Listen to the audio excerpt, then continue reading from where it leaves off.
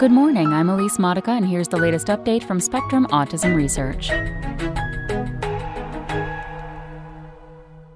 Popular screen may mistake intellectual disability for autism by Peter Hess. A common autism screening tool misses more than 70% of autistic toddlers, but flags more than 80% of non-autistic toddlers who have intellectual disability, a new study of children in Norway reports.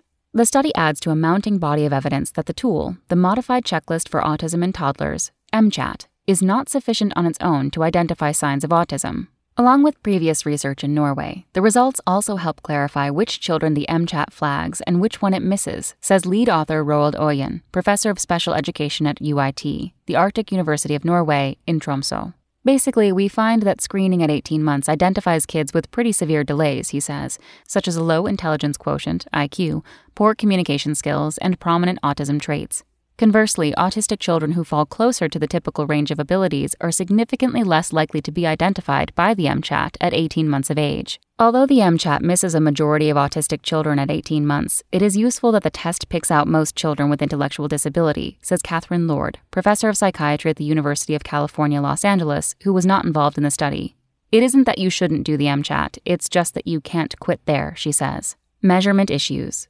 Øyen's team analyzed MCHAT results, health records, and parent survey data from the Norwegian Mother, Father, and Child Cohort Study, which follows 114,552 children born from 1999 to 2008.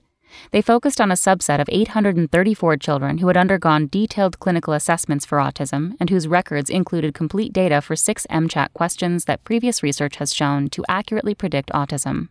The sample includes 539 children who showed signs of autism, according to parent surveys, and 295 who did not and served as controls. 163 of the children ultimately received an autism diagnosis. Only about 30% of the autistic children had screened positive for the condition at 18 months old, according to their scores on the 6 MCHAT questions. The autistic children who screened negative tend to have average IQs, whereas those who screened positive tend to have IQs indicative of intellectual disability, the study shows.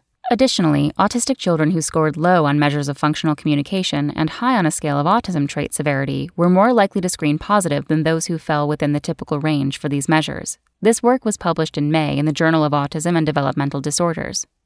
The results underscore the idea that screening instruments should be used with caution and a healthy dose of clinical judgment, Øyen says, although screening is helpful because it teaches caregivers and educators about some of the earliest features of autism. Even if you screen negative at 18 months, that doesn't necessarily mean there is no autism diagnosis later, he says. It is important that those who screen positive often get other diagnoses. Improving identification. This study shows that it is difficult to use this 6-question section of the MCHAT to identify autistic children who don't have intellectual disability or communication issues, experts say. But rather than discard the MCHAT entirely, researchers should refine it to maximize its validity, says So-Hyun Sophie Kim, assistant professor of psychology and clinical psychiatry at Weill Cornell Medicine in New York City, who was not involved in the study.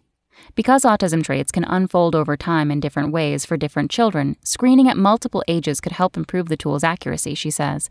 Another possible way to improve the MCHAT's accuracy would be to better educate parents and pediatricians about the condition's early signs before they use the tool, Lord says. To follow up on this work, Øyen's team plans to identify which characteristics are shared by toddlers who go on to receive an autism diagnosis, after controlling for intellectual disability and communication issues.